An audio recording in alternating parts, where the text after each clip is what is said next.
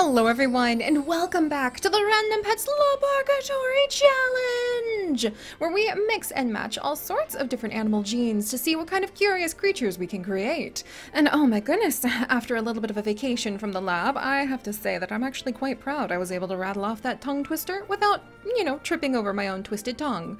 So, welcome back you guys! Yes, it has been a little while because things have been so busy, but come on! How could we possibly resist some of the amazing genetic experiments that we run in this lab, especially because with those new portals that have been opening in the zoo crafting realm, it seems like some of these curious crossbreeds might actually have a future in some of our other series as well. But for now, we're going to go ahead and we are going to stretch out and we are going to grab our little checklist, put on our safety goggles, double check our lab coats, and get ready to go ahead and add in some of your guys' ideas for our experiments. Like, for instance, one of you who had the brilliant idea of mixing an adorable, absolutely precious, totally just everything about you is so cute border collie with none other than a rabbit. A rabbit with those very big ears. And as soon as I thought about like gigantic big-eared border collie puppies, I knew we absolutely had to go ahead and dive into this. So just a very quick thank you, because this lovely border collie is actually from Pug Owned over on the Sims 4 Gallery, a wonderful creator of so many fantastic, realistic looking Sims breeds, I have to say. And so that's how little Angelie has actually come to join us. I would love to know, those of you guys who actually have border collies or like miniature border collies at home, like could you guys let me know, because my friend has a miniature border collie, and are they all that energetic? I'm pretty sure they are, but I just need to know, like, he's like 10 years old and he's got all of the energy and the zoomies forever. So, oh my gosh, wait a second. Energy and zoomies from border collie. Energy and zoomies from a bunny? I didn't even think about that! But if we actually go ahead and mix together the zoomies from a border collie and the zoomies from a bunny, you probably have something that could rival a chinchilla in its just lightning fast speed. That is so hilarious! I thought this was all going to be about the cute little ears, but I totally forgot that both of these animals are very, very fast. Oh, we should do a bunny and a cheetah! Where are my notes? Where are my notes? I need to write that down. Oh, bunny and cheetah. This, friends, is why you should always walk around with a notebook and a very good pen. You never know when a eureka moment might strike. But all of that said, I want to let you guys know, where on earth did we grab this little bunny for Sims 4? This is one of the two types of rabbits, one based off the cat model, you could say. This one's based off a small dog, cough cough. But anyway, these rabbits are actually the result of the amazing work of COLLIE. As always, she has her amazing little haunches, because we've got these little back haunches that show up, as you can see, on the bunny. You've got the tiny little tail, you've got the ears, and you've got the whiskers. So if you too want to add a bunny into your Sims 4 world, now you know where to go. But all of that said, let's go into the lab, let's grab those petri dishes, and let's get ready for Angelie and for Casey to actually become the proud parents of some curious crossbreed creations. And really quickly, thank you so much to Molly Casey, who left a comment in our previous videos that got her selected by the random generator that said we should do a husky and a tiger. I 100% think that those would be really cute looking too.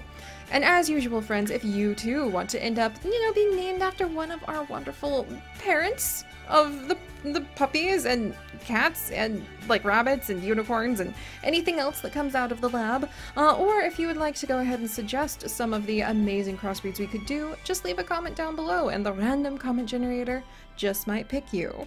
There, okay, I think we, we dotted all the I's, crossed all the T's, like, did anything else you're supposed to do with the alphabet, and covered myself in case HR needs to get a call.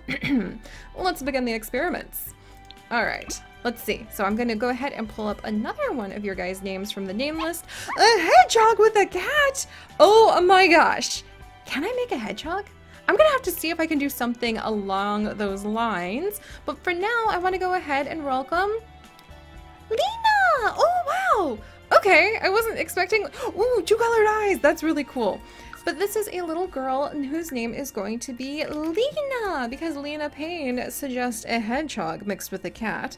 I will have to see if I can get my hands on some hedgehog genes to toss in here. Oh, and this is so funny. This is so funny. Lena, you actually ended up becoming jumpy, just like I was thinking. Like jumpy and energetic. I think jumpy is probably... Okay, active would have actually been better, but jumpy definitely fits for the bunny for sure. Hairy, that definitely covers the border collie, and vocal. Okay, that's adorable. But we're gonna have to see whether or not Lena grows up and inherits any of the extra interesting traits like the haunches, the tail, the whiskers, or the ears from their parent. But for now, you know, don't fret. Often the oddest puppies look like the oddest end result puppies just look completely normal when they're babies. But I have faith that things are going to get really weird as they grow up. All right, let's grab another petri dish, pull up another name. And we've got, oh, look at that tail. Okay, we definitely need more border collie suggestions, you guys. All right, next up is, you're so cute. Look at this little one. Oh my gosh, you guys, this is Zaymon. Zaymon, welcome, welcome. Oh, you're precious. Zaymon, you are a troublemaker who is vocal and playful, and you suggest a Dust and Dreams family line with a mini greyhound. Dust and Dreams. Ooh, is that a challenge I haven't heard of? From Dreams, there we go. And a mini greyhound, you know what? I don't think we've done very many greyhounds. What the heck? Why haven't we done? Okay, where's my cheetah again? All right, greyhound and cheetah. Ah, why are you guys just the fonts of inspiration? I swear, your curiosity and creativity keeps me going, friends. All right, so Dust and Dreams, I'm gonna have to look that one up. But let's pluck forward another petri dish, and we're gonna go ahead and we are going to end up welcoming. Whoa! Lizard! Lizard! You've got red eyes! I mean, wait. Maybe that's like an albino bunny kind of inheritance. Okay, we're gonna have to see if you end up getting the ears. And Lizard, you are a glutton who's a troublemaker and friendly. All a very... So now I just kind of envision like a little lizard crawling in to the dumpster and eating all of the food, but then popping its head out and just like tilting it, and there's like a cute little like piece of trash, like a can or maybe a cute little banana peel sitting on top of its head. Oh, so you couldn't even get mad when they got in the trash because he's just too cute. And we've got the flop ears and a curly tail. I wasn't expecting the curly tail on so many of these guys, but I'm not going to complain about it. All right. And then let's add in the next one in our petri dishes. Ooh, look at the tail again! This is so interesting. The tail, the eyes, and the coloration once more is going to be welcoming Forest. And Forest, what a lovely name. You are going to be a couch potato who is a sleuth and aggressive, and you suggest crossing a female forest dragon and a male wolf. So let me add in wolf and forest dragon. We can totally do that. I still haven't read the Wings of Fire series yet, but every time I mention it, everyone's like, do it! And Christmas is coming, so I know my niece is going to want the latest things. Maybe I should really get in on that. Warriors was so exciting and fun after all. All right, next petri dish puppy. And what do we have? Little Echo! Welcome! From Not Nameless channel, you have provided the name Echo. I love this patterning because it reminds me so much of some of our first LaBARKatory experiments with the fox and the hound. Not the exact coloration, but oh, I'm getting such a nostalgic flashback. And Echo, and this is very fitting. Oh my gosh, Echo turned out vocal. That is so freaking cute. Vocal couch potato who is hairy. Yes, that is also adorable. And Not Nameless channel, you suggest a Arctic fox with an Australian shepherd. There's some irony for you. I always love it when the random generator actually ends up like plucking up a suggestion that's related to the actual animal we're working on. So apparently, well, this is a border collie. You know what I mean. Australian shepherds look somewhat similar. All right, so let's see. We're gonna pull up the next petri dish. Is it the last one already? Oh my goodness. Oh man, I'm so used to like having so many mixes. But this is the last little one. Okay, okay. Oh, look at those eyes. Look at the coloration. Oh, I'm glad we got at least a few spots. None of them that inherit Angelie's actual patterning though. But this one is going to be little Carrie. Carrie, welcome, welcome. And Carrie, I don't think you can produce wool, so we're gonna mix that up again. But you can be vocal, hairy, and independent. And I think it's really interesting that we ended up with like a lot of vocal puppies. 2, let's see. 3, 4, yeah, I think we ended up with 4 vocal puppies. And 1 aggressive Forrest. You're an aggressive sleuth couch potato. I wonder if you're just very possessive of your like nap spots. And yeah, it doesn't look like we had any of the puppies who ended up inheriting like the beautiful patterning that Angelie has. I was kind of hoping for this patterning with bunny ears. I thought that would be amazing. But let's see, Lizard, you kind of look like you inherited some albino bits and bobs. Echo and Carrie. Okay, so let's go ahead and grow these little ones up. And then we're going to see if they end up becoming big like their mother Angelie, then they are actually not going to be able to inherit the teeny tiny haunches, the ears, the whiskers, and the tail. But if they end up becoming small like Casey, that is an automatic inheritance of all of these wonderful rabbit traits. So let's go ahead. Lena, you're up first. Lena, you're tiny! You're gonna be a tiny little, long-snouted bunny! Okay, I'm very excited about this. And you already have the tail, I have to say. I'm very impressed. You're like, you're on it. You're on it. We'll get you the little whiskers. Why are those so cute? Oh, I forgot we have, like, elephant genes. Oh, my. Oh, my. I'm gonna have to do something very interesting with that soon. But let's go ahead and find the haunches next, because I like to do the ears last as a treat. All right, Lena, you ready? Little ears! I am never not gonna be in love with those ears. I love it when we get the bun ears. Very interesting to see that they're actually like on the side of the head with Lena too, because they're following more Angelie's placement. But Casey's like, don't worry, my children might have more upright ears soon. All right, so there you go, little Lena. You're quite adorable. Now we're going to move on to Zaymon. Is Zaymon big or small? Oh no! Okay, so Zaymon ended up big with a bunny tail. And at first I was like, gosh darn it, one of the most interesting coat patterns we got, and we didn't actually manage to get like the bunny ears, but I'm gonna take this because the idea of a large dog having a bunny tail, it just hit me how freaking cute that is. I love that. I wonder if he enjoys carrots. I know some dogs really love them. Oh, that's such a cute idea. All right, Zaymon, you didn't turn out to be my long-eared bun baby, but you are quite fascinating because you got the bunny tail. That's so funny. Next up, we have little Lizard, who's kind of like an albino version, maybe? Nope. Oh my gosh, they look so different because they don't have any of the like thick fur from their mom. They just kind of like have thinner fur from their rabbit dad.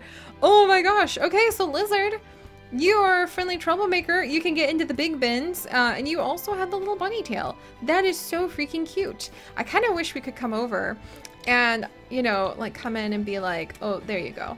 Oh my gosh. All right, guys, I'm gonna do that. I'm gonna do that. Because that's so cute. Very rarely do I go ahead and try to add any other alterations to these buns, or like to the creatures once they are done being created. Whoops. Where the heck? Ah, there we go. Once they are done being created, but I have to say, come on. If they're going to get a bun tail, I want them to have a bun tail. Whoops. All right, that's a little too much. There we go. Oh, that's so cute! I highly approve of that. All right, moving on. Forrest, you're up next, my dear. Oh, wow. Oh, you turned out beautiful. Look at that fur. Look at the bunny tail! Even with those like dark colored eyes, I think that's totally gonna work out fine. I'm absolutely making her have a bunny tail. Like, can you imagine how disconcerting it would be to be barked at by a very large creature that also has a very cute little bunny tail? It would teach you to properly fear like the dangers of how dangerous like very aggressive rabbits could be. All right, there you go, Forrest. Wow, she's standing at attention.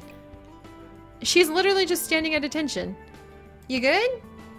Okay. I'm not gonna question this. Moving on. Forrest is ready to go protect something in a literal forest that requires like an unblinking stare. Like, that's amazing. All right, Echo, big or small? You gonna inherit those ears, my friend? Yes! Oh my gosh, and you already have me. Okay, little Echo already has quite the ears before we even add anything else. But let's go ahead and snag those bunny haunches. Oh my gosh. And then, let's see, are the ears gonna make a difference? They make a difference! This is what I wanted when we stepped into the lab today, my friends. Chaotic cuteness. This is perfect. This is what the LaBARKatory is all about. All right. Carrie, are you going to follow Echo? Or like be the echo of Echo? Carrie! With the tail! Okay, I'm gonna leave that tail. Carrie, oh my gosh! You look nothing like your siblings! This, once again, reminds me of the unpredictability and the excitement of the random genetics. You never know exactly what you're going to get, and that is what makes it so fun every time. So, let's celebrate this wonderful experiment by capping it off with the ears. And I would have to say, friends, that this has been a success. Look at that. I think actually Carrie is the one to take the absolute cake with being the blend of the genes. Because look at the tail, the ears, the face. Whoops, did I remember the whiskers? All right, let's get you the whiskers. All right, whiskers real quick. I could have sworn I gave them to you, Carrie. All right, there we go. Yeah, whiskers, haunches. Yeah, the doggy patterning and fur. This is perfect. This is science. So alright guys, thank you so much for joining me. If you could, do please leave a like to toss Carrie a little carrot treat, I suppose. I bet they like eating carrots. Probably. And if you'd like to join us on this and literally thousands more adventures, do please consider subscribing. But most importantly, stay curious. And I'll see you guys next time. Bye-bye!